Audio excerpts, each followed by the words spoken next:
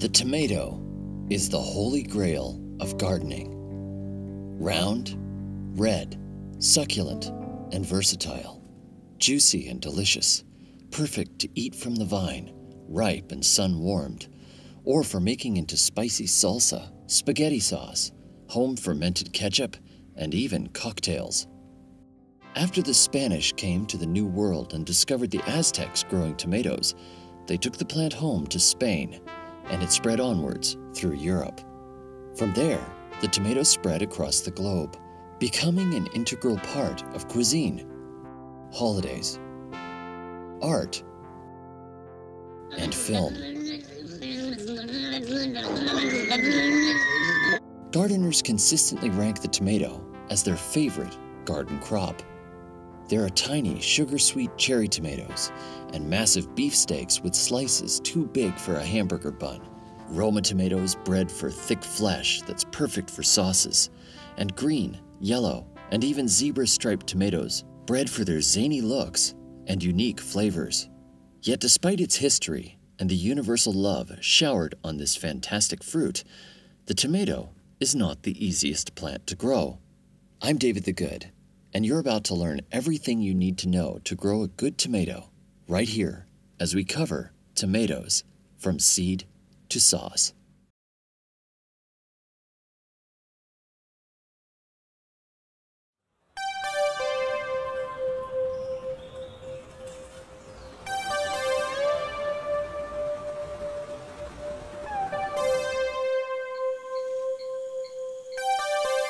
Along the meandering tributaries of the Amazon River basin grows one of the most important trees known to man, the tomato tree.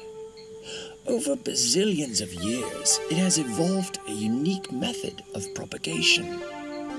When the fruit is ripe, it falls from the tree into the many creeks and rivers of the jungle, which then carry the tomatoes out to sea. The fruit then spends months floating in the surf until making landfall again, sometimes many thousands of miles from its jungle home. During the summer months, tomatoes wash up on the shore by the billions, to be gathered enthusiastically by the many fans of this fruity king of the vegetables. I wish getting tomatoes were that easy, but it's not. If you want good tomatoes, if you want really great tomatoes, not those watery things that they have in the grocery store, you have to grow them yourself. Even though I'm a gardening author, I wouldn't call myself an expert on tomatoes. That's why I've got 3 of the best gardeners you're ever gonna meet joining me for this presentation. And I'm glad you're joining me as well. Also known as NC Tomato Man, Craig LeHoullier is the author of Epic Tomatoes and Growing Vegetables in Straw Bales. He's also the guy who named the Cherokee Purple Tomato and is the co-leader of the Dwarf Tomato Breeding Project, all while maintaining a massive collection of heirloom eggplant, pepper, and tomato varieties. The first tomato that I ate and enjoyed was one that my grandfather Walter grew, and Walter Gibbs lived in Pawtucket, as did we, Pawtucket, Rhode Island, and had a beautiful garden behind his house. And he would take me through his garden when I was 2, 3, 4 years old and show me everything that he grew there, and that really inspired my love of gardening. For 30 years, Lynn Gillespie has been the powerhouse behind the incredible greenhouses and gardens on the Living Farm. She is the author of 3 books: How to Grow All the Vegetables Your Family Can Eat, Cinderblock Gardens, and High Performance Gardening. She is also the creator of the Leafy Greens Container Garden and Abundance Garden courses. My father and my mother had organic gardens when I was growing up, so probably the first tomato plant that I participated in, I was probably about 3 or 4 years old. My favorite was a large red cherry, and my dad said I would go out and pick and eat them before anybody else in the family could get to them. Jere Gettle is the founder of Baker Creek Heirloom Seeds, which offers nearly 2,000 varieties of vegetables, flowers, and herbs in their catalog. Along with his work in plant breeding and seed saving, Jere and his wife Emily have also published 2 books featuring heirloom crops, The Heirloom Life Gardener and the Baker Creek Vegan Cookbook. I grew my first tomato. It was a yellow pear tomato when I was about 3 years old, I believe. I think I was 3, and I can still remember being out in the garden and looking at those beautiful little yellow tomatoes and snacking on them. It was really, a really cool experience, and I've, been in love with tomatoes and gardening ever since.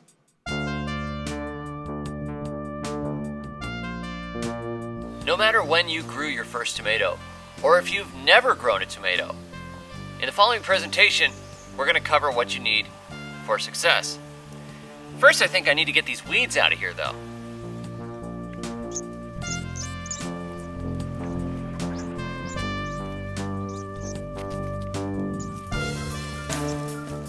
Now that the weeds are out of here, I'm going to go ahead and loosen the soil. I have a Meadow Creature broad fork, but you can use a regular spade or spading fork, or maybe you're one of those super lucky people that has really nice loose soil all the time. In that case, you can just skip watching me do all this hard work.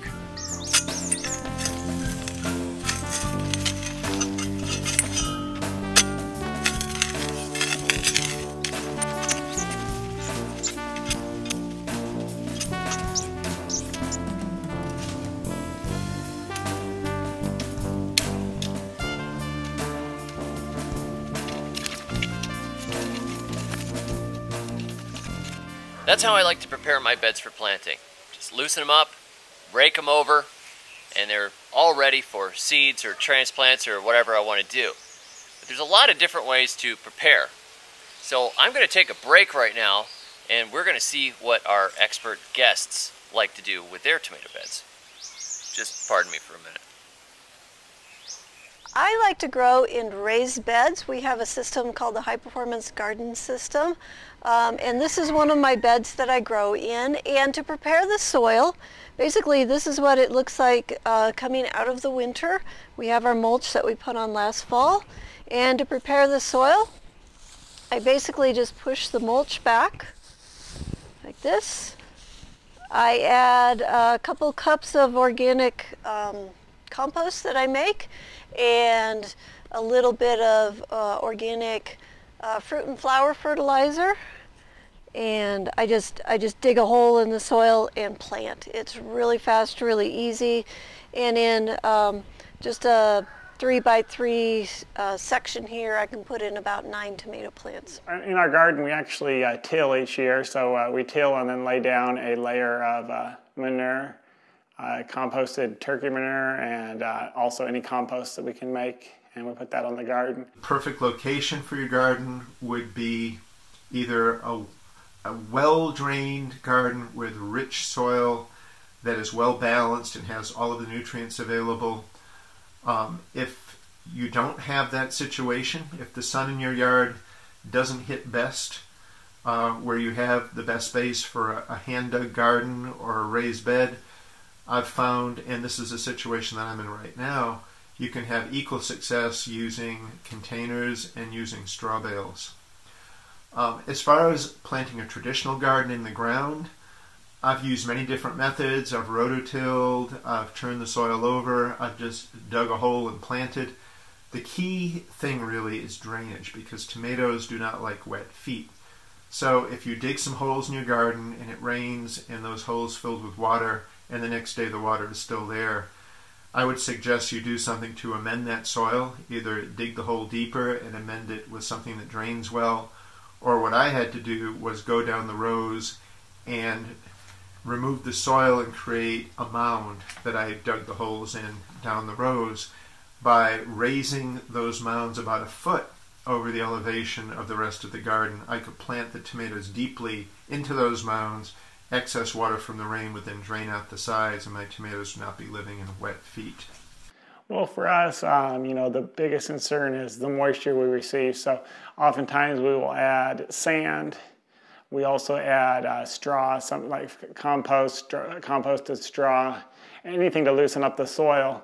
But also, it's the location, trying to find a location where it drains well, and then adding anything to help it drain, in our case, simply because we have a lot of water. So sand, anything that helps the water go away quicker is our biggest concern. But we also add, we'll use fish emulsion for fertilizer sometimes throughout the season, and add a compost and any kind of composted manure or whatever we have on hand, basically, to loosen the soil and add nutrients, and that's about it. I mean, pretty simple, just adding stuff to loosen the soil and add some nutrients.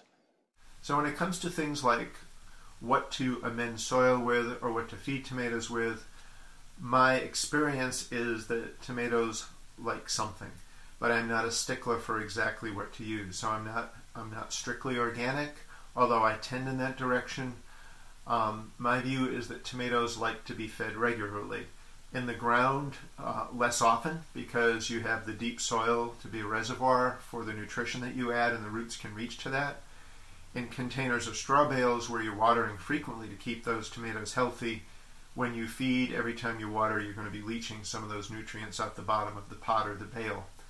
So for a regular garden, a balanced food, something in the 5-10-5 or 10-10-10 range, and there is just an infinite amount of choices, traditional or organic agents.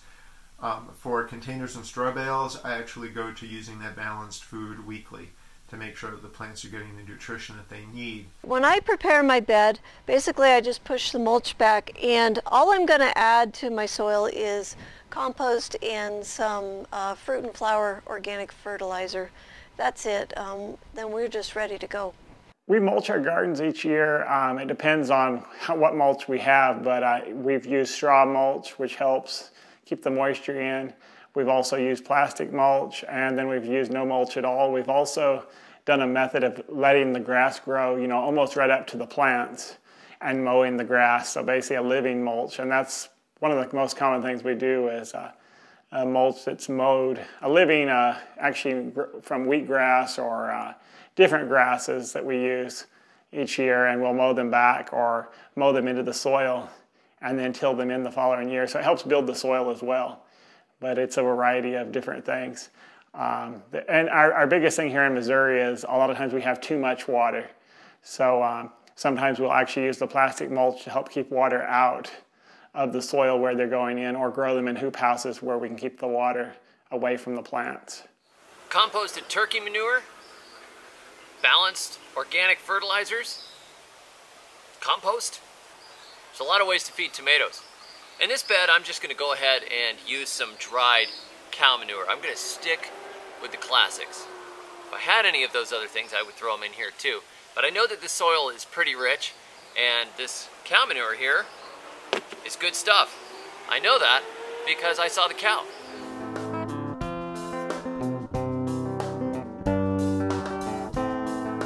There's actually a reason that I wanted to use cow manure, not just because I had it locally available, but I wanted to talk to you guys about the danger of cow manure, horse manure, goat manure, and other ruminant manures. They've long been considered one of the very best amendments that you can put in your garden. That is, until just about a little over a decade ago, when new herbicides entered the market. If you look up aminopyralids and garden damage, you'll see what I mean. Some years ago, I got a big load of cow manure because I was doing the good organic gardener thing, and I knew that cow manure was one of the best things you could ever put in your garden beds. So I got a big double load from a farmer, and I planted my tomato transplants, and I put it all around my blackberries and some of my fruit trees and other things. And within a couple of weeks, everything was starting to twist up. All the new growth was distorted, messed up. Well, turns out aminopyralids are being approved to and recommended to be sprayed on hay fields. Doesn't affect grasses, but it kills your broadleaf weeds. So, what does that mean?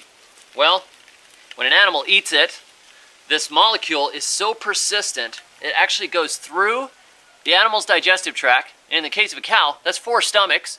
It can go through 4 stomachs into the manure. You could turn around and compost the manure. 6 months later, put it on your garden, and it will kill most of the plants in your garden. It won't kill grass family, but it certainly does a terrible number on tomatoes.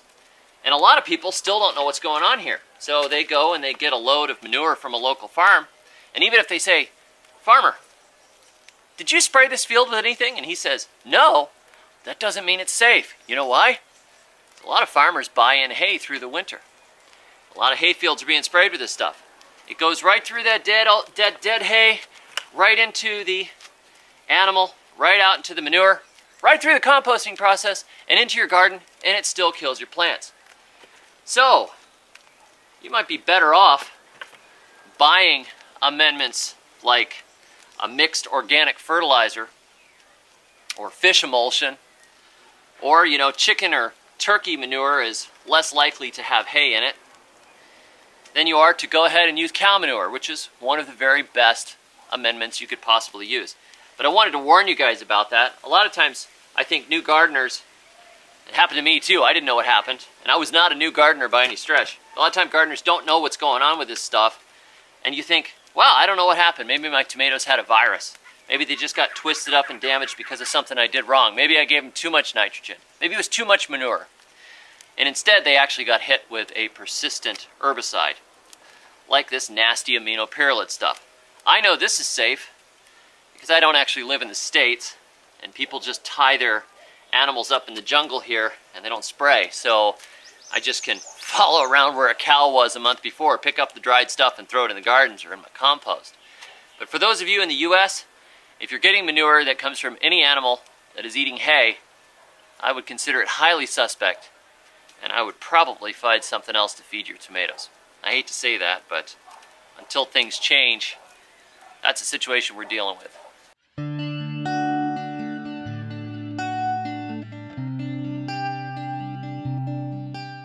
When it comes to tomatoes, you have two main options: seeds or transplants.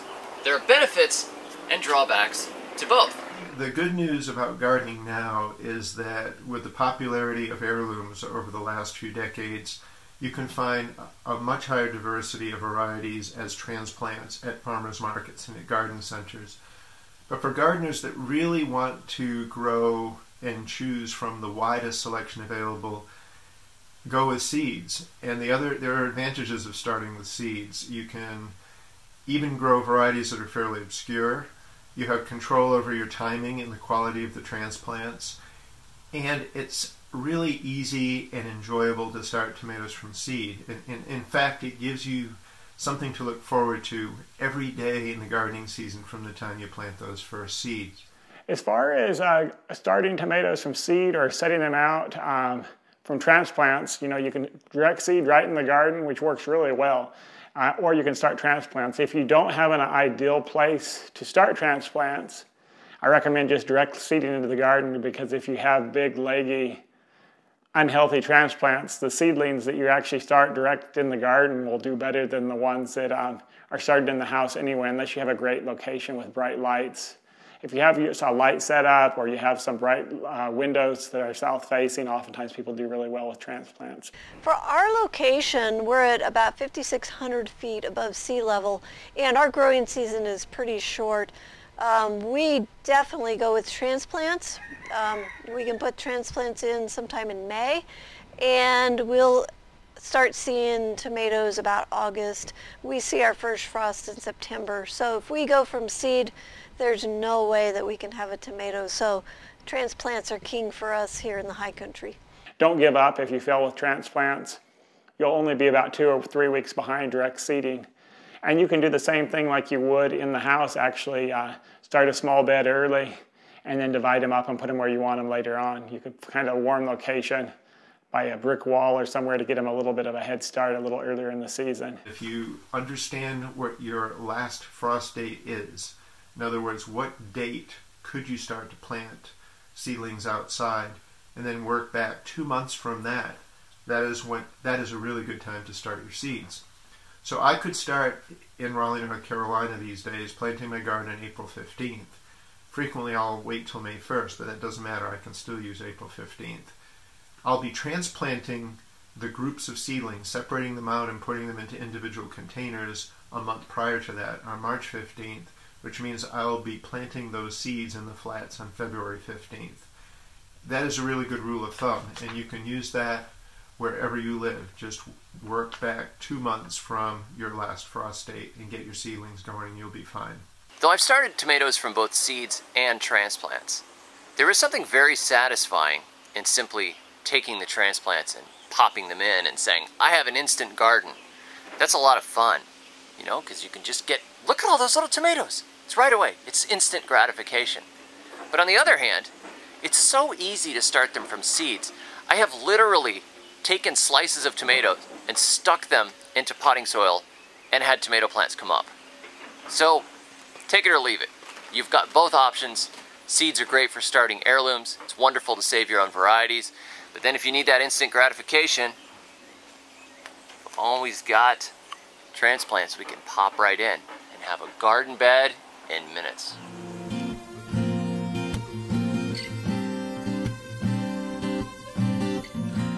When I think of the ideal tomato, I want a tomato that produces well in my climate, is really interesting in terms of its color, is delicious in terms of its flavor. Preferably it's not a hybrid, so it's an heirloom or an open pollinated variety that I can save seeds from and share them with people. But you could put 100 people in a room that are avid gardeners and tomato growers, and they'll come up with 100 different answers. For me in North Carolina, we're very lucky. We have lots of degree days here, meaning the sun is shining quite often and it gets warm. Tomatoes are heat loving. We have sufficient rain. In fact, we often have too much rain. But in terms of choosing varieties, I'm not limited by the size of the tomato or the maturity date. And anyone who lives from, say, the Midwest down to the very southern regions where you're not dealing with frost, the sky is the limit in terms of varieties. And it is only people who are in far northern climates, or like those who live in the Pacific Northwest, where you got a lot of cloudy or rainy or cool days, that you have to think about tomatoes that are a little bit quicker maturing, short season. So here in the Rockies, at our high elevation, we have a very short growing season. So the tomato varieties that we're looking for are the short season ones. 70 days, maybe 80 days, but anything that they say it's 90 days or longer, we cannot crop out here. So we're looking for the really short season. I have seen some down in the 50 and 60 day range, and they're pretty fun for us to grow as well. I think the biggest thing people need to try is experiment with the different colors, even more than the different varieties. Each color has its own flavor and flavor profile and sweetness, and there's so much that goes into the different colors. And even within the colors there's some variation, but try the different types. You know, I was surprised when I first started trying green tomatoes. They're actually among the most flavorful and best tasting of tomatoes. But my absolute favorite types of tomatoes, not a single variety, but it's the multicolors. When you get the multicolors, you get the green and the yellow and the red, or the purple, all going. The more colors you can get into one tomato, the more flavors you get. So when you bite into it, you get the purple plum type taste, you get the traditional red tomato taste, you get the citrusy yellow, or taste from the citrusy orange and yellow tomatoes, as well as the kind of deep, sweet, earthy taste in the greens. And then the dark, like black and brown tomatoes, you get kind of a smoky taste. So the more colors you get, whether it's in a mixed salad where you chop the individual colors, or you find varieties like the atomic grape that has like 3 or 4 colors going on a single tomato. When you bite in, it's just so much more rich tasting. It's like you never realized a tomato could taste like that, is when you have the multiple colors going on in one tomato.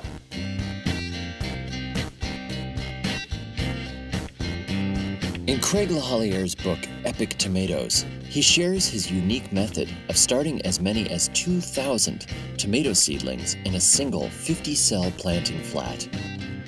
To plant tomato seeds the Epic way, first, fill your planting flat with nice, loose potting mix. Then, water well with hot water. Hot water soaks into dry potting mix much better than cold water. Now it's time to plant seeds. You can plant as many as 40 seeds in each cell. Just sprinkle them on the surface of the soil, then sprinkle more potting mix on top to cover. Now wet them with a spray bottle. Cover the flat with plastic wrap and place the seedling tray by a sunny window on a heat mat. After your tomatoes germinate and grow a little, you can transplant them into larger pots.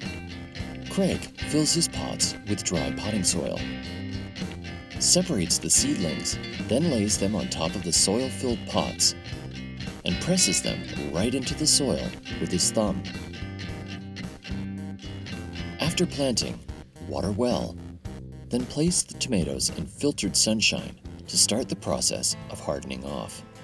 This method is perfect for people with large gardens or who wish to sell tomato transplants at the local farmer's market. In fact, that's why Craig first came up with this method. He needed to start a lot of tomatoes in a small space. For those of us who only need a dozen or so plants, just plant your trays with a couple of seeds per cell. Then once they germinate, keep your seedlings under bright grow lights. After they grow for a couple of weeks and are looking nice and healthy, harden them off by exposing the transplants to a slowly increasing level of outdoor conditions over the course of a week or so until they are ready to plant in your garden.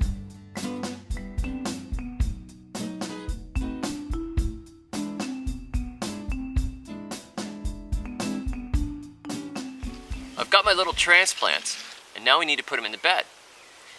The thing is, I think a lot of us think if you put more into a space, you're actually going to get more yield out of it, right? If you put a whole bunch of stuff, if you plant 20 tomatoes, you're going to get a lot more than if you plant 10 tomatoes, right?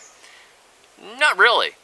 It actually makes more sense to space them farther apart so the plants can feed themselves better, so they get more access to water and nutrition, so they don't compete and fight with each other, because when they get all jammed together, they're going to be fighting for resources. You're going to have to give them more water, more fertilizer, more care.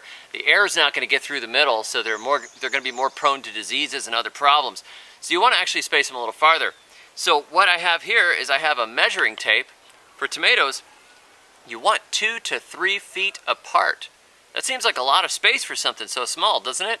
But if you think about it, some of these tomatoes can get up to 6 foot tall, so it makes sense. Give them the space and just watch them grow to fill it up. You've probably heard that you should plant transplants at the same depth they were growing in the cell. However, with tomatoes, the plants grow extra roots out of the stems, so go ahead and bury them deep. We're talking 2/3 of the plant. It will make for stronger tomatoes that are more drought tolerant with better root systems.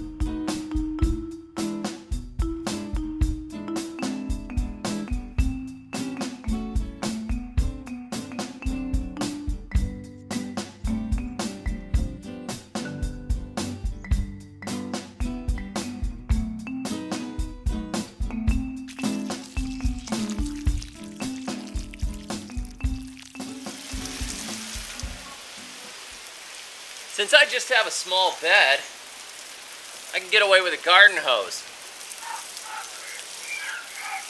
Back when I lived in Florida, I had some overhead standpipes with rainbirds on them, and I could go out there and make it rain by turning a crank. That's all well and good, but it may not be the best way to water tomatoes. So I asked our experts about how they like to irrigate. In our climate, we may be very, very high in the Rockies, but we do not get enough rainfall. We average 9 inches a year, that's it. So we have to irrigate. My favorite way with these little gardens that I grow is just to water with a hose and a wand. It gives me a chance to see my garden and be with my garden every day. I really enjoy watering it. So we just water by hand. We irrigate our tomatoes mostly from the rain, but we do have drip lines in place, simple, cheap, easy to find drip lines that we put in place. And I use them a few times each summer because we will, amid all of our rain, we have dry spells almost every summer, which we supplement almost every summer, supplement water at least 2 or 3 times each, and especially when you first transplant them. My rule of thumb is to keep the foliage as dry as possible. So overhead watering is just not something that's advisable to do. The reason is that when tomato foliage gets wet, it acts like a magnet for any of the disease spores, often they're fungal, floating around in the atmosphere to adhere to those leaves and start problems happening. In fact, one of the things that's been happening here near me in North Carolina is farmers that are growing for CSAs and such are building these tunnels from using light weight transparent cloth, maybe 10 feet tall, planting the tomatoes underneath, then watering the tomatoes at the base of the plant to keep the foliage dry. And by doing that, they're minimizing the spread of disease, slowing the onset of disease, and getting much higher yields and healthier plants. In our production houses for our tomatoes, we actually have a 1-inch PVC pipe that has holes in it, 1/8-inch holes drilled in it, and we just turn the water on at one end, it runs down the pipe and out the holes, and it just waters the whole row all at once. And we do that once a day in the summertime when it's really hot.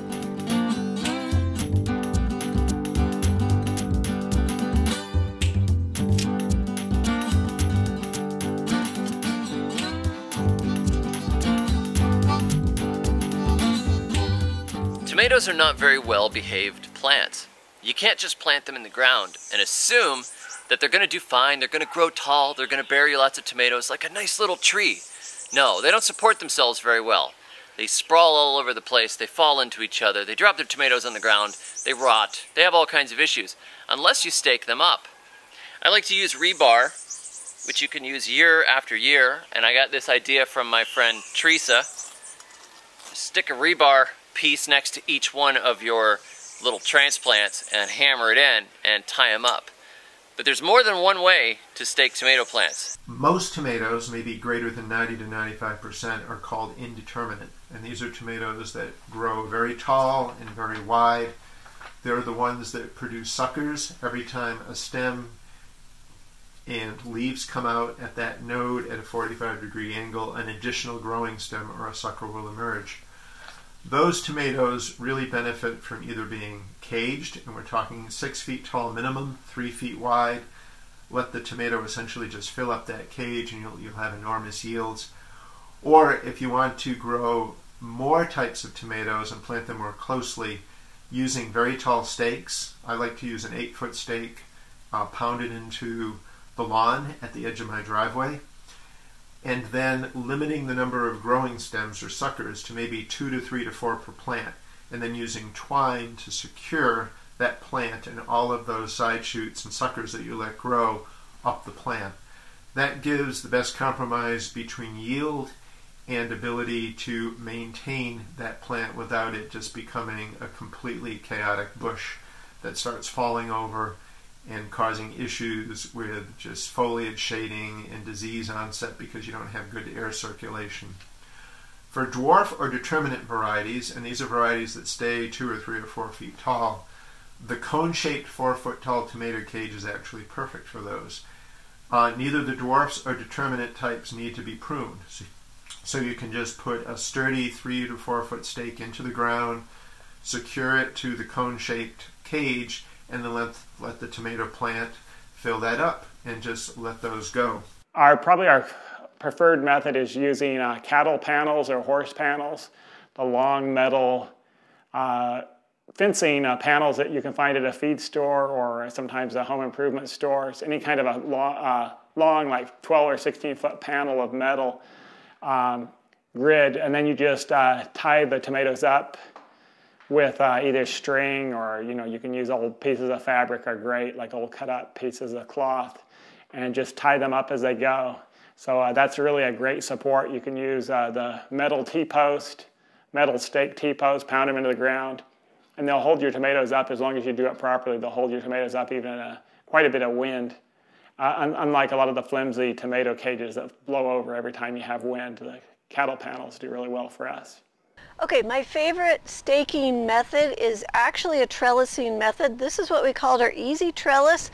This is super easy to build. We have directions on our website for this. And basically, in this little section here, I can grow 9 tomato plants.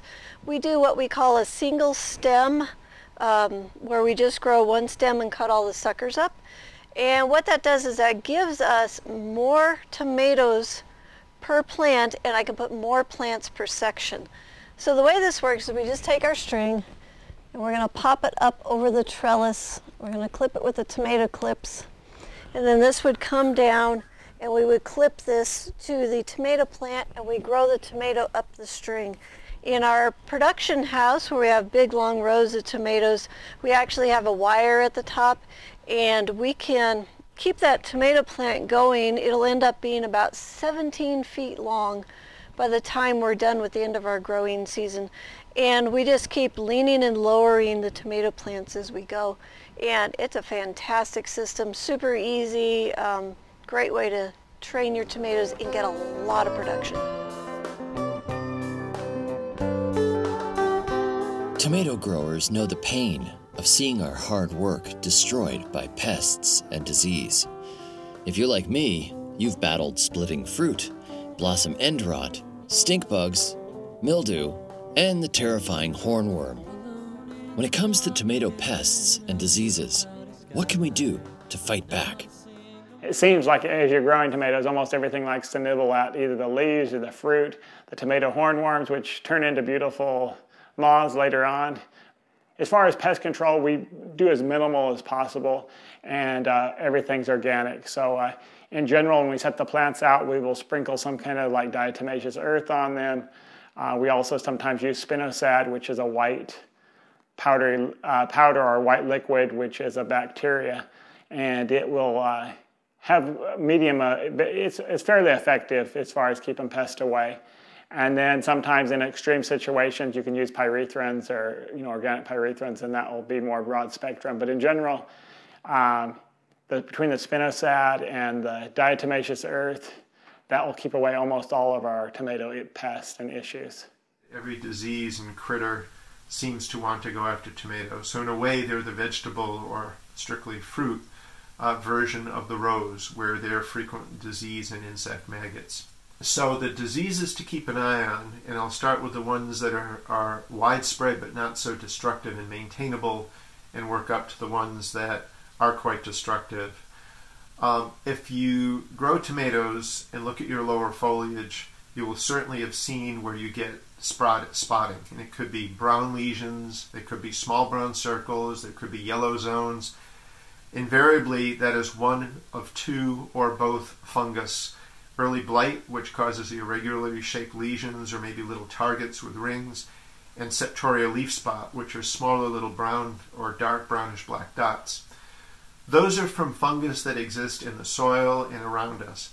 So if you don't mulch your plants after planting and it rains and the soil splashes up, you will get impacted on the bottoms of your leaves by septoria and or early blight.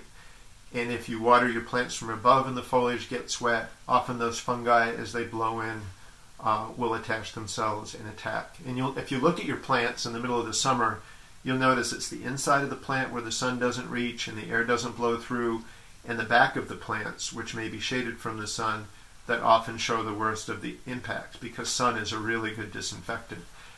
So rather than use any kind of antifungals or chemicals, I mulch well to keep the soil off the leaves, and then starting quite early on, I examine my plants daily, and anytime I see the beginnings of those lesions, I'll remove that foliage. What happens is the underside of the leaves is where the spores are, and they will float and infect other plants and the rest of the plant upward. Now, early blight and septoria, if you can keep on top of it in this way, rarely kills a plant. You'll just end up with plants that you will defoliate as the plants grow, but that's fine because you'll have additional foliage that is fresh and new above that plant to keep that plant healthy. Now, if you notice one day that your formerly healthy plant starts turning bright yellow, maybe one branch of it will turn yellow and the leaves start wilting, you've got something more serious, and that's either verticillium or more than likely fusarium wilt. That's a fungus that actually exists in the soil. It can be seed-borne. It attacks the plants through the roots, and it essentially shuts off the water transportation system within the plant. Sometimes a plant with fusarium will partially be okay, but that plant is not going to do its best, so you may as well remove it, but you also need to know that the soil that that plant is in is infested with fusarium. So the following season you have to either avoid that area or maybe use a container or a straw bale on top of that area, put a barrier so the roots don't get into the fusarium and infected soil, or you could choose to cover it with plastic and solarize that soil and essentially bake the fusarium out. One other that I'll mention is tomato spotted wilt virus. That is a disease that comes in on tiny little insects called thrips that are attracted to the yellow tomato flowers. So if you have a garden near a field where the breeze can blow through the weeds and these little light thrips will get blown in, it could be that a few of the thrips have tomato spotted wilt virus. If they chew on the flower of that plant may then catch the virus. How you spot it is if you look at the plant and it looks like somebody has sprayed a little bit of almost a copper spray paint to the top of the leaves and they're starting to wilt and fold down, that's likely got tomato spotted wilt. If the plant is infected later on, after it's got fruit on it, the fruits will have faint halos of white and they will look very unappetizing. And often at the farmer's market, you will see where farmers have been infected by tomato spotted wilt, and some of the tomatoes they're selling have the issue. I would go ahead and remove that plant because although it won't immediately die, it will not thrive. It won't spread plant to plant, but you're just taking up the space. I won't say a ton about late blight except that it's devastating. It always has its origin with infected potatoes somewhere, and the spores can blow in, and it is triggered after you have a rain and it's humid and it may be kind of cool. Spores have come in and then your plants just start going downhill very quickly. Those plants need to be removed, and late blight can spread quickly through a garden. One of the biggest outbreaks came from infected seedlings. So with something like late blight, which is a complex disease that's devastating, that's something worth Googling and finding some of the many excellent websites on late blight control if you have concerns that you've had it in the past. The good news about it is that it only thrives on living tissue. So you have garden debris that would have frozen over the winter. Late blight will not be on that. However, if someone is growing infected potatoes, or you have weeds that are in the potato family that are near your house that are infected with late blight, it can blow in onto your garden. Okay, so for pest control, we do a couple things. One is we keep the plants very, very healthy, and that's by protecting our microbes and growing our plants in really, really good sandy loam soil. Number two is we monitor the garden every single week. We are looking at the plants, seeing what's going on, learning what's normal, so that if something is out of the normal, we can spot it and then get it taken care of. If we see an infestation of something, we'll use some organic controls, some pyrethrum, some safer soap, we'll hand pick, and if something gets really out of control, I will take that crop out and put in something else. So growing your garden organically is just a skill set that you learn. So you can grow it chemically or organically, it's just a different set of skills. So you can totally grow organic, and I know of organic growers that grow in every single climate. So no matter where your climate, you can do it. I find that for the most part, from my experience, pests are visible, and if you're observing your tomato patch daily, you can see the onset of the attack of these pests to the point where you can actually hand remove them and destroy them without having to resort to different types of sprays.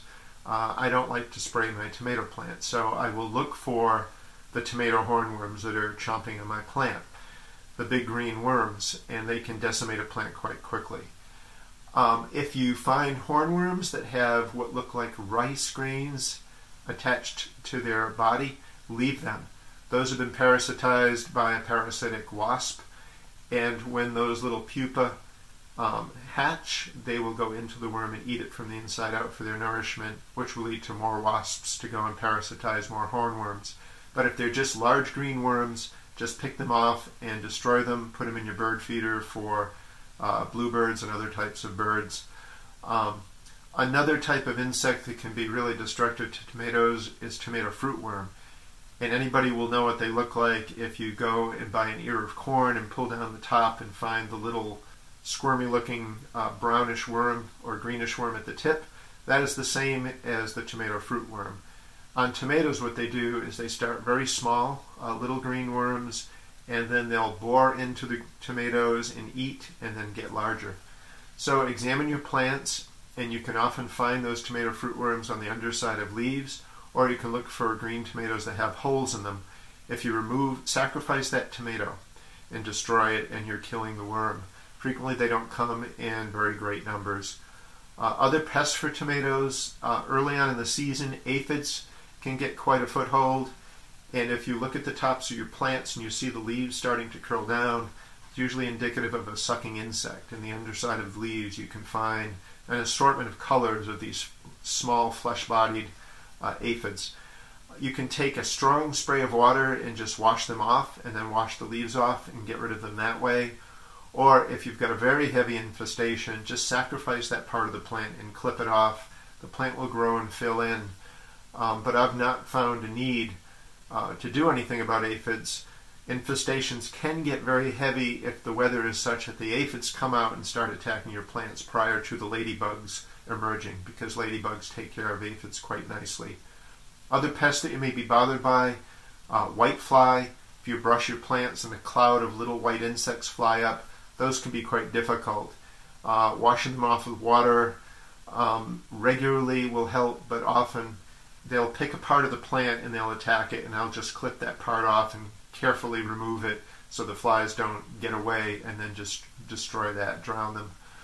And then stink bugs, which are small octagonal or triangular shaped brown beetles, and they will go and land on the tomatoes and put their little pointy nose in and suck some of the juice out, and the tomatoes will have little white spots on it.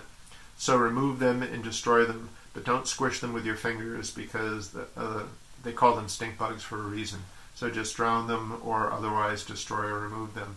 Here in the Rocky Mountains, with our really dry climate and a very short season and a lot of frost in the wintertime, we see very little diseases in our garden, which is really nice for us. I think the way to control the diseases is, again, number one, have really good soil so your plants can be very healthy.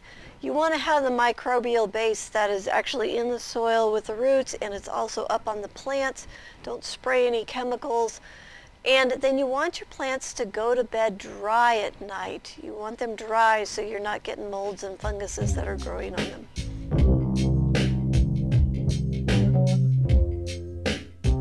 Every year I try to get that really big. I'd love to grow a 4-pound or 5-pound tomato, but I just can't do it. We've gotten about 3-pound tomatoes, but that's our most frustrating thing with growing tomatoes is, reading about people growing 4 and 5 and 6-pound, 7-pound tomatoes and not being able to do it here in our conditions.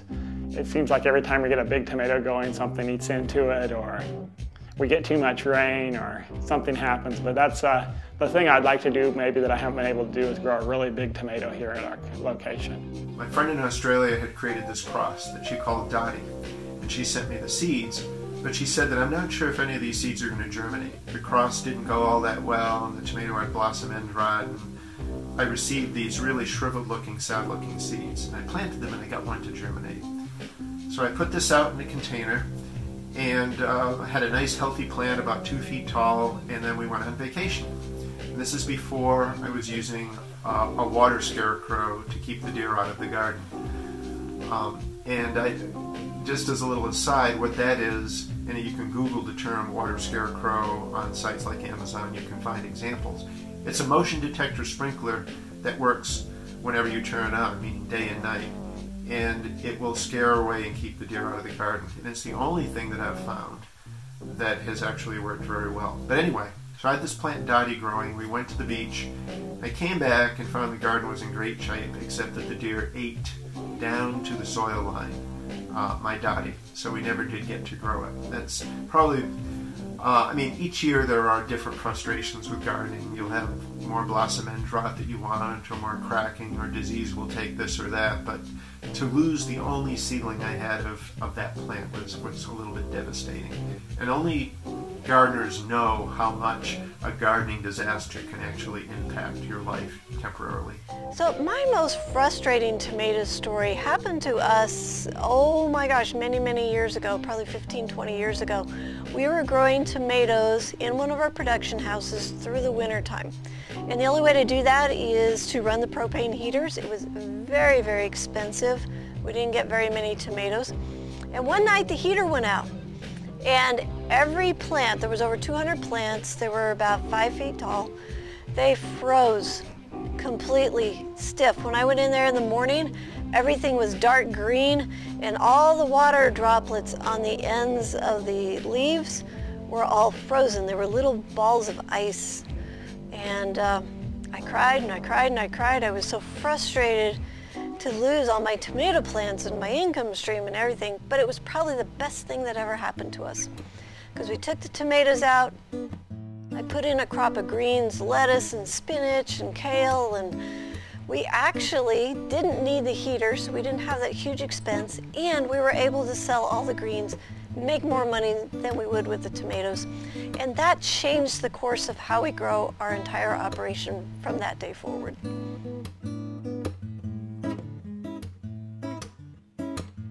As far as any secrets with growing tomatoes, I think our biggest thing is trying to keep the water away from them.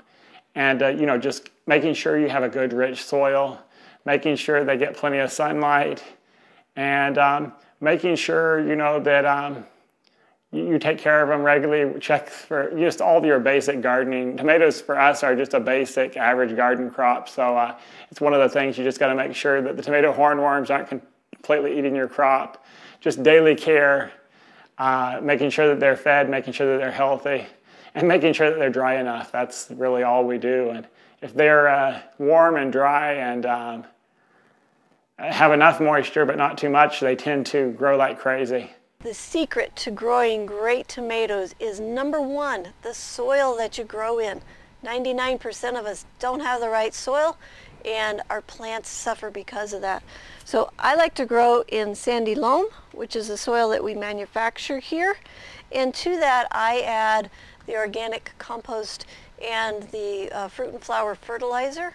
The other secret to that is to feed your plant every 4 weeks. Don't make them go months and months and months without food. And the last secret is to grow completely organically, because what's happening is you have this beautiful microbial base here that is providing food for your plants and helping your plant to live. And when you start adding chemicals to your garden, you destroy that entire ecosystem, and then your tomatoes start having problems. So you want good soil, you want organic feed, you want to feed them often, and you want to protect your microbes.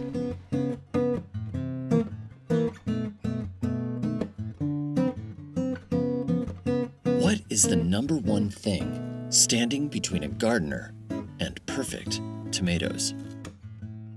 Probably the biggest thing is finding tomatoes that fit your climate. Here in our climate, it's finding tomatoes that do well even in the rain, unless you can modify your climate with a greenhouse or some other modification. If you can't change your climate or can't move, the best thing is look for tomatoes that thrive in heat and humidity. Look for varieties from like Southeast Asia or tropical parts of Central America, or tomatoes that came from you know, the South, somewhere in the South in the US, or smaller tomatoes. Almost all the smaller tomatoes thrive here.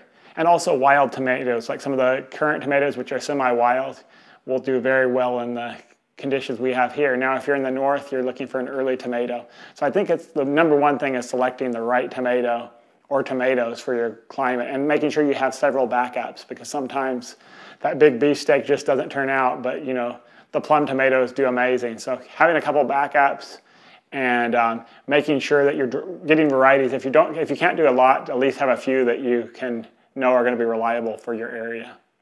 The set of factors or the set of instances that usually stand in the way of the perfect tomato garden for gardeners are several things. One of which is having sufficient time during the growing season to tend your crop, meaning observe, care for, react to issues. So A non-ideal situation would be you plant those tomatoes, then you have lots of vacation planned or trips, and you only look at them once every week or 2 weeks. That's when your tomatoes can get covered by weeds or decimated by pests or eaten by critters or just wither and die from drought. So a successful tomato garden is one that is tended daily. It's enjoyable, it's fascinating, and it repays dividends. Other factors that can really get in the way of the perfect tomato garden are weather issues any particular season, an excess in heat, an excess in humidity, insufficient direct sun for the variety that you choose. And what I mean by that is really large tomatoes will benefit greatly from having 6 to 8 hours or more of sun per day. If you've only got 2 to 3 hours of direct sun, you will have your greatest success with cherry and small-sized tomatoes. Okay, so I think the number one thing that stands between a gardener having a perfect crop of tomatoes is their soil. I really believe in the soil. When a tomato is grown in poor soil, all kinds of things are happening. You don't have the microbes feeding it, the roots might be drowning, or they might be too dry. So I think starting with your soil is the key piece.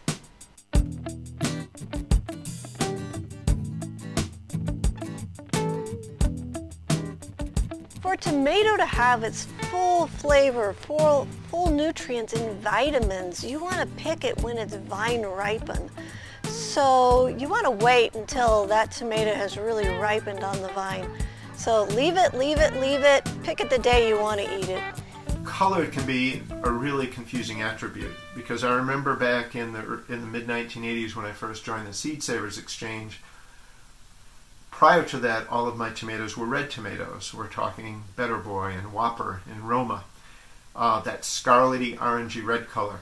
But all of a sudden now I've got persimmon and brandywine and ruby gold and tomatoes that stay green where they're ripe. So there's a bit of an education period as you're finding out when those fruits are soft enough to pick, or just reading the catalog description, or finding out from your friend who shared the seeds, what does that tomato look like when it's ripe? I would then, this is something that I've done more recently, not let that tomato get vine ripe on the plant. That can invite cracking, because what happens when tomatoes are ripened, they're fully sized, but if you get heavy rain or you have to water a lot, the flesh of that tomato will absorb the water and expand, but the skin's not expanding anymore, so you can get the pop or the crack to form. The other issue is that when a tomato is sitting on the plant fully ripe, it smells really good. So critters, birds, squirrels, rabbits, deer will be drawn to it. Now I've found that if you pick a tomato at about 1/2 to 3/4 ripe, just bring it into the house and put it on your kitchen counter. Within a few days, it will fully ripen and it will taste completely equivalent to if you left that tomato sit on the vine. Well, let's say you did it, and I know you will do it. Let's say you grew tons of tomatoes this year. Best tomato year ever. What are you going to do with all those extra tomatoes? Well, obviously you can use them to win friends and influence people. It's always nice to give away some homegrown produce. Nothing says I love you like the gift of a tomato. However, you might want to put some aside, some of this distilled summer sunshine for the future. If you have an excess of tomatoes, you can always cut them up and put them in a roasting pan and just slow roast them in the oven to get the best tasting sauce you've ever had. We also love to slow dehydrate them. So take tomato chunks and remove some of the seeds and just drizzle them with a little olive oil, do some salt and pepper, and put them in a maybe 250, 300 oven for a few hours until they get a little bit leathery and lose most of their juices. But then they can be frozen and used in recipes. And what you're doing anytime you roast or slow roast or slow dry is you're concentrating the flavors. We also love to can our tomatoes. And this is an interesting little anecdote, is some decades ago the USDA took tomatoes, hundreds of tomatoes of different colors, and tested the acidity and found that the pH range of tomatoes is extremely narrow. So when we can our tomatoes, we're not worried about the variety or the color because the acidity is essentially the same. So we just use the recommended ball method and hot water bath. We no longer peel our tomatoes. I actually combine the act of tomato canning with seed saving. So almost all of my tomatoes have writing on the shoulders with a Sharpie to indicate what tomato it is.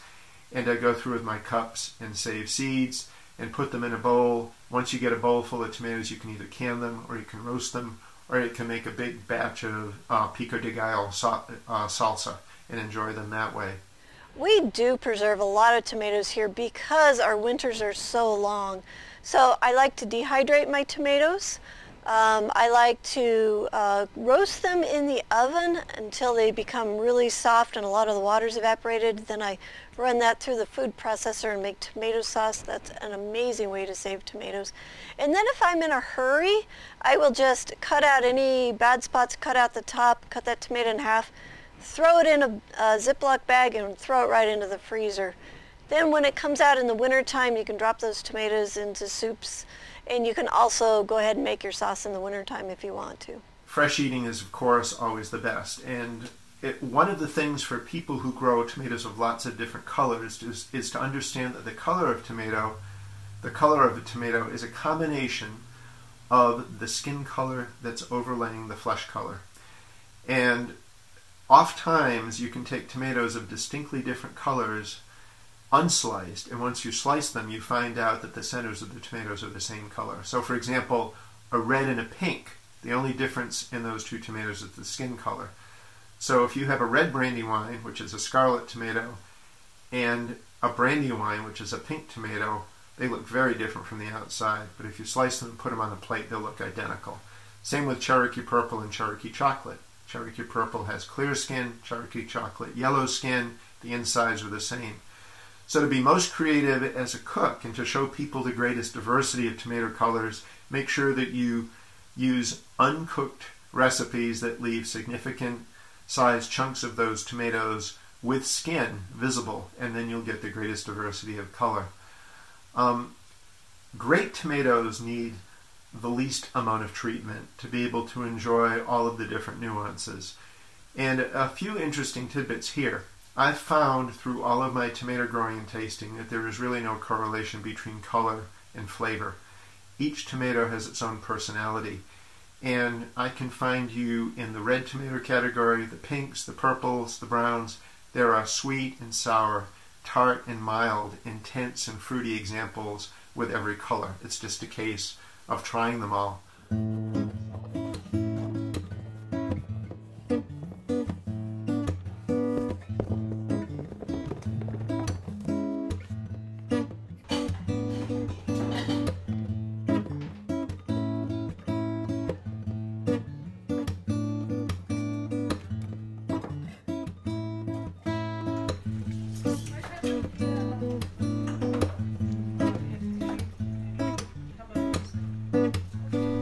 You know, some people when they're making their sauce, they like to drop the tomatoes in hot water and take the skins off, but there's a lot of nutrition in the skin. So the way we do it is we just cut the end out and then slice up the tomatoes into small cubes and cook them down for a long time. That way you get to keep the nutrition in the tomato.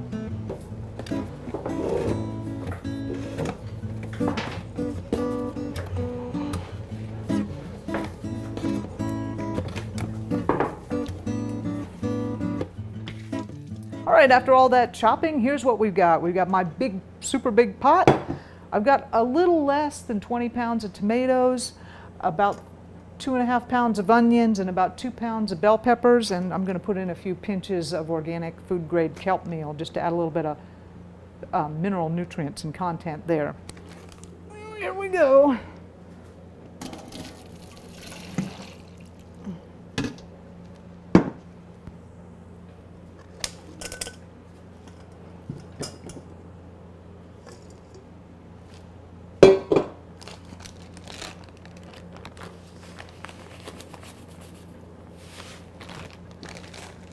Now, I'm intentionally not putting any seasonings or spices, especially salt or garlic in anything. I like to have my tomato sauces be very, very plain, so that way later on when I take the jars out and use them, I can add the spices and I can mix it up. That way I can have Italian or Mexican or, you know, Asian, just based on how I spice them at the very end. So what I'm going to do is put this on the stove and we're going to let this simmer for a long, long time.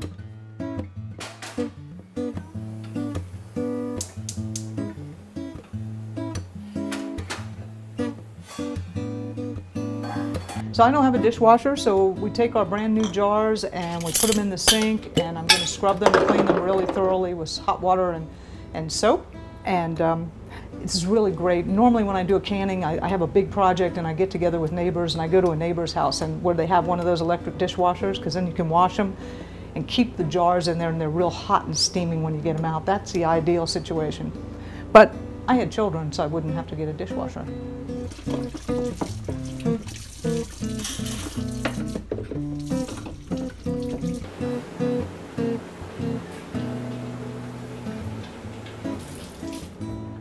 See what happened last time I washed dishes? All right, well, it looks like our sauce is pretty much done here. It's been simmering for about 5 or 6 hours. That's actually pretty short. Most Italians do this for 12 or 24 hours, but it's starting to really become that delicious thick sauce that you hope to have, and we're going to pack it in the jars. So I'm ladling our delicious sauce into the cups here, and I will have to say that having this funnel is super handy dandy. And we want to make sure that we don't fill it up too much. You want to leave like that's too much. I'm going to take some out. You want to leave a good, what we call, amount of head there, where you gotta, where the tomato sauce is really just at the shoulder of the jar. That looks good. Then we wipe off the top, because we want to, especially that top rim, because we need it cleaned where we'll get a good seal. I'm going to go get a top using our handy dandy magnet tool.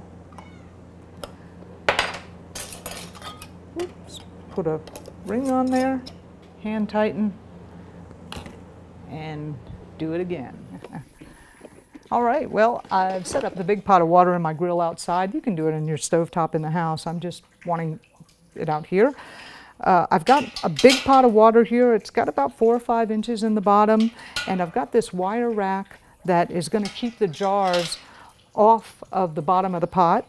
And all we simply do is put the jars in.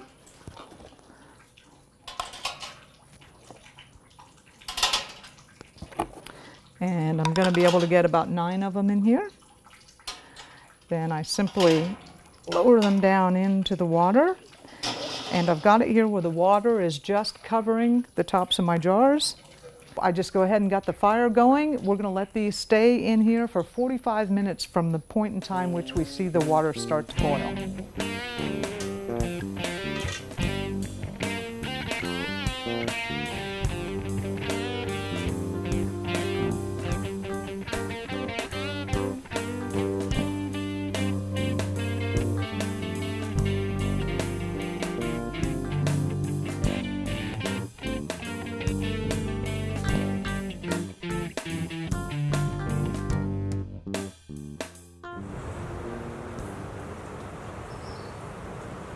Can you believe it? This is a reticulated swamp tomato that the crabs buried right at the entrance. I have been looking for this for so long, and I want to know how to save the seeds. How would I go about that? Tomato seeds are very easy to save. Some people just pull the seed out and put it on a paper towel and let it dry, which works. But the easiest method we've found is smash the fruit up whole, unless you want to extract the seeds, you know, a little bit at a time. But we just crush the fruit whole, the overripe fruit, or at least solidly ripe fruit, and crush them up whole. Let the pulp ferment in a bucket or barrel for a few days, depending on how many you have. You need to have at least enough to, you know, make enough in the container so it doesn't start to dry. But, you know, at least a few cups, if better yet, a few gallons. And let the fermented tomato pulp sit there for about 2 to 4 days. You got to kind of watch if they start sprouting, you've went too long. So depending on the heat and the humidity and temperatures, it can vary on how quick they'll start sprouting. But in general, about 3 days, sometimes 2 days, the pulp will be all fermented off. The seeds will be on the bottom. You pour everything off. The seeds sink, pour carefully, and the seeds should be 90% on the bottom, and the pulp should be 98% gone your first try. and then fill it with water a few times, let the seeds sink, and just keep pouring off till it comes out clear. And then put them on a screen or a newspaper and let them dry for about 1 to 2 weeks, depending on your humidity, and then store them in a cool, dry place. The cooler and drier in general, the better, but you know, most houses at household conditions will store tomato seeds for many years. So the easiest method of seed saving is just to cut the tomato and spread those seeds on newspaper or paper towel or Kleenex and let them air dry. Now what will happen is that they'll be tough to scrape off and you'll get bits of the paper adhering, but they'll be fine. And tomato seeds that are stored, even, I don't know if you can see behind me, but I've got envelopes of seed. I'm in my office. 10, 12, 15 years they'll germinate quite well. If you freeze them, you can even get 20, 30 years or more. So tomato seeds last a long time. What I like to do is actually ferment them. You'll know that tomato seeds are slippery. They're surrounded by gel. Painted on each seed is a germination inhibitor that's protected by the gel. That's why when you cut open a tomato, you don't see a tomato full of little tomato seedlings, because that germination inhibitor is preventing them from germinating. If you take a tomato and squeeze it and all of the pulp and seeds go into a cup, and then you put it in a warm place, I like to use my front porch in the summertime, covering it with a paper towel, because as it starts fermenting it will not smell good, but the flies will love it. 2 or 3 days later you'll find there is a white fungus layer that's formed. That means a fermentation process has taken place. The gel is no longer on the seed, so if you leave them out there for more than a few more days, you'll start those seeds germinating. So I bring them in the house and fill the cups with water, and I stir them up. That dislodges and breaks up the white fungal layer, and there's goop in there that will float around. I let the seeds settle, and then I decant off all of that unwanted plant material, fill with water again and stir, and if you do that a few more times, you'll end up with clear liquid in your seeds on the bottom. Put them through a sieve, spread them on a paper plate, and within a week or two, sitting on my dining room table, I've got nice clean tomato seeds that will last me for 12 to 14 to 15 years. There is a quicker method that people can read about in my book, using things like trisodium phosphate, that you can do your seed saving very, very quickly. So again, lots of different ways to save seed, but what's really gratifying about seed saving is now you have material you can pass on to other gardeners or to use for future garden. Okay, in order to save tomato seeds, I will grow a non-hybrid plant, an heirloom or a open pollinated plant. I will let that tomato ripen on the vine. I will grow that plant in isolation away from other tomato plants. When that tomato is ripe, I will pick it, cut it open, peel the seeds out, and put them in a dish, a shallow dish with water in it. And I will let that sit for about 3 days until it grows a little bit of white scum over the top. This is the fermentation process that can kill the microbes that might be living on the tomato seeds. Then I take the tomato seeds, I put them in a colander, and I rinse them off and rinse off all the slime. And then I lay them out on a plate to dry. And once they're dry, then I just kind of break them apart a little bit because they stick together. And I put them in a bag. Label that. You want to put the name and the date on it, and then that goes in the refrigerator until I'm ready to pull those out in the spring. And if you want to do seed testing to see if your seeds are viable, you just take 10 seeds, put them between 2 wet paper towels, keep it wet for about 7 days and see what germinates.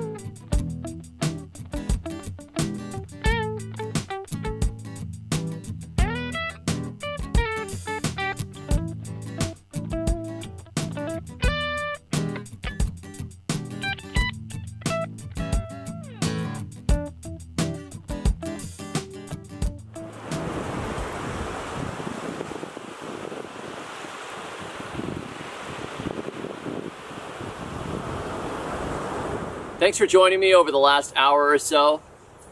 I hope that you have learned a ton about growing tomatoes, and I hope you've picked up some stuff you didn't know before. And you know, next time you screw up or you fail or you make a mistake, don't say, I can't do this. You know the best way to become an expert on growing tomatoes or doing just about anything else? Keep going, keep experimenting, keep pushing. If you killed tomatoes last year, don't say, I'm terrible at growing tomatoes, I'm a complete failure. No, do it again. Remember, our experts shared stories on how they failed in their tomato growing. It happens. So what you do is you say, okay, what did I do wrong? What happened? What changed? Hey, you know, some years you get rain at the wrong time or frost at the wrong time. It doesn't mean you're a bad grower. If you're a bad grower, you give up. But if you keep pressing on, you will become an expert. Now, beyond what you learned today, now you saw that people in this presentation, the experts, are growing tomatoes in very different ways. In greenhouses, way up at high altitudes, in rainy Missouri for Baker Creek, saving seeds. Craig LeHoullier is growing them in containers on his driveway, among other things. There's a lot of different methods, and they're all successful because over time, they've taken what they've learned about watering and feeding and different varieties and their climate and the right timing, and it started to make sense. Bit by bit, it comes together. Year after year of failures and successes, they learn bit by bit by bit. And you can do the exact same thing, bit by bit by bit. If you fail once, you're not a failure unless you give up. Use that failure, use that success, keep pressing forward. You will be a magnificent success at growing tomatoes. And you know what? You can always go and ask anybody in your neighborhood who's growing tomatoes and say, what are you growing? What works for you? Find somebody that's successful in your climate, pick their brain. You know, ask other gardeners and say, what are you growing? How are you growing it? So thank you all for joining us. Thanks very much to our experts, Jere Gettle, Lynn Gillespie, and Craig LeHoullier. And until next time, may your thumbs always be green. I wish I knew how tomatoes grew before I planted 50 flats. Gettle's not lost from seed to sauce. I'll learn to grow without going back. Or tomato, the vegetable fruit. Or tomato with aromatic shoot. Or tomato, I would pay almost any cost to get thee from seed to soul.